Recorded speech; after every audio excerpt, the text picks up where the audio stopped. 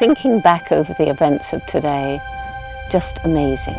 Back here in Chimpunga, and for the second time for me, being present at the release of chimpanzees onto the beautiful Chinzula Island, going up the river and seeing the chimpanzees in their travelling cages.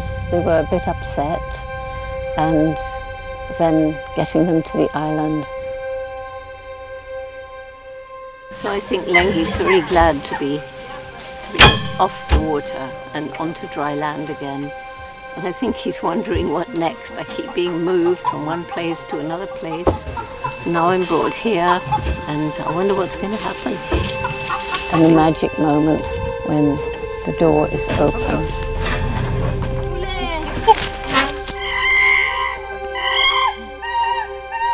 It sort of reminded me of Ulengue embracing me, and it was so fitting that Rebecca, who's done so much for these chimpanzees, should be embraced.